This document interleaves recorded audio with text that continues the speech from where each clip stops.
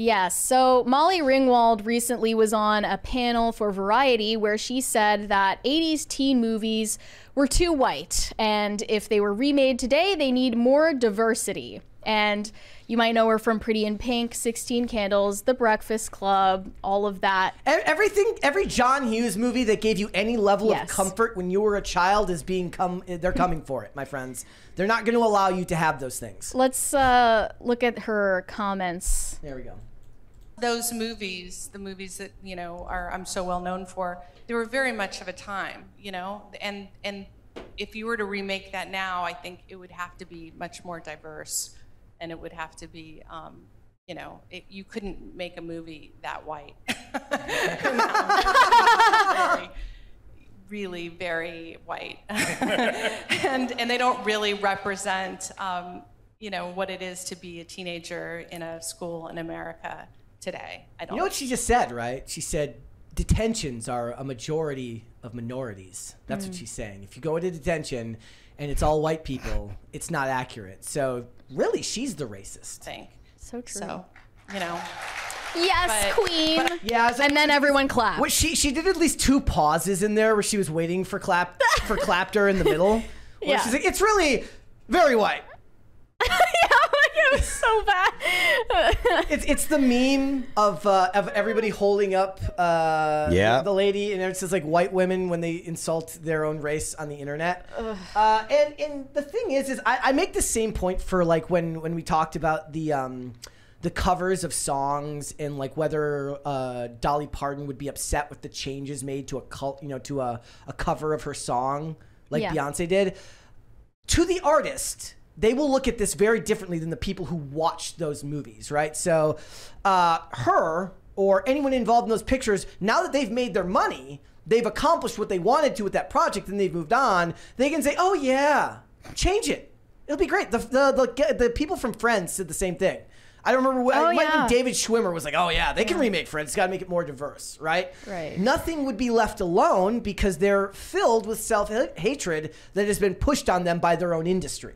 Well, I mean, the first response I see says they didn't represent what it was to be a teenager in school when they came out in the 80s. Yeah. Because they're movies. And it's not supposed to. And I don't know if a show like Friends or a show like Seinfeld accurately represents what it is to be a single adult in New York. You know why? In the 90s. Because nobody actually wants to watch something about the real world. Yeah. They want to watch stylized stories that tell interesting tales of interesting people that doesn't really have any, like the last thing I want to do, like when I go to watch a movie, right? Like if I go watch a Batman movie, I don't want to hear Batman on the phone talking about like how he pays his bills or when he's got doctor's appointments or, hey, Alfred, did you fill the gas tank on the rolls? I don't want to hear that. I want to hear fantastical stories that keep me riveted in watching it. Boring is the real world. Storytelling is not supposed to be that. I just saw a horrible response saying The Breakfast Club would actually be the perfect reboot with a diverse cast if done well. Imagine the tension and learning between a hijabi girl, a black American, a Hispanic immigrant, a white American, a non-binary LGBTQIA+, etc. That would be so cool to see. But now they're talking about a different point to the movie, though. Yes. Right? It's no longer Wait, about so what was the point of The Breakfast Club? The Breakfast Club. I thought there wasn't a point. No, the Breakfast Club was to bring together like all the kids that were like supposedly so different, and they were like all basically the same. Okay, it was more focused on like class differences, right, than race, gender, sexuality, because Molly Ringwald's character is the rich girl. But right? they had the jock and they had the introvert girl, and so they had just all the different like personalities kind of represented. And a guy could wear a trench coat back then and not be seen as a potential school shooter. Here's the thing, Can't do that now. There's a difference between racial demographics and archetypes. So archetypes can appeal to everyone. It doesn't matter your race. You can still be a jock. You can still be a geek. You can still be a goth. You can be all of these things. The rich girl in class can be of any, can be any Any race. Yeah, well, it does not matter, which is why it should speak to everyone. If they make it about like the obvious physical, like you can see differences like the race and stuff like that, they're not talking about like differences of people, because all those people are all the characters are gonna have the same opinions. Yes. You know, so it's they're all gonna be like, well, you know, I had these different life experiences, but we all have the same opinion and we all think the same thing. And it's like, well, that's not really what the point is. You're not coming together and sharing different experiences. You're just talking about like, you all agree on this, and this is all that, you know, there's a sameness that's there. Yeah, because like if the idea was to make the point that they all look different and hold perhaps stereotypical views of the other group, they're not going to allow any of them but the white characters to do that, to have bad views of other people.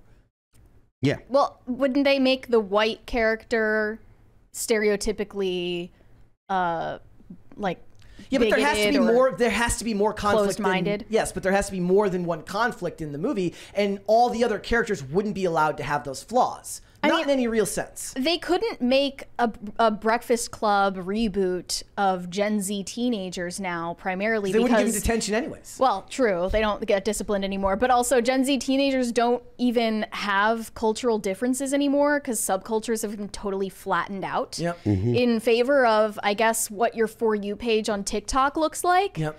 It's just the person with colored hair and the person who doesn't have colored hair. Like they don't have subcultures of music, of dress, because you're not allowed to anything. gatekeep anything anymore. You have to allow, now everybody's invited to everything. And bullying doesn't exist anymore because of the anti-bullying campaigns of the 2000s and 2010s. So, I mean, maybe I'm wrong. Let me know if any of you guys have like teenage kids.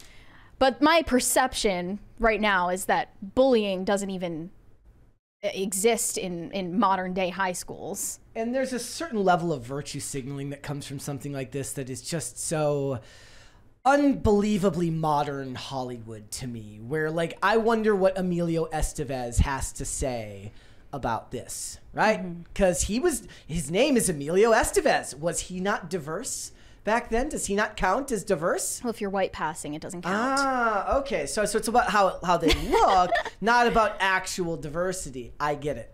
Also, the soundtrack would likely suck this time around. Oh yeah, it would be like Olivia Rodrigo and Billie Eilish. Just not. You can't do it again. There is also an unbelievable lack of gratitude to this type of perspective, right?